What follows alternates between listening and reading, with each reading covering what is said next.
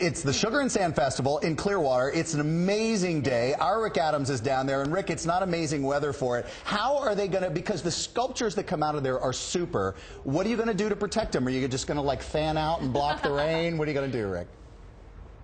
Well, hopefully my white pale skin will bounce everything off this area. Luckily, I've actually constructed an entire tent myself overnight. And this is the tent we're in right now with the fantastic Lisa Chandler, who's the event organizer of the Pier 60 Sugarsand Festival. This amazing stuff, this stuff is sand, and it's sugar sand. And how much of it have you used? 1,000 tons of sand. Okay, awesome. Let's take a look at it. Thank you. I can talk you through it. Look over here, the Sugarsand Festival. What does this remind you of? Wait, I've got a bad feeling about this.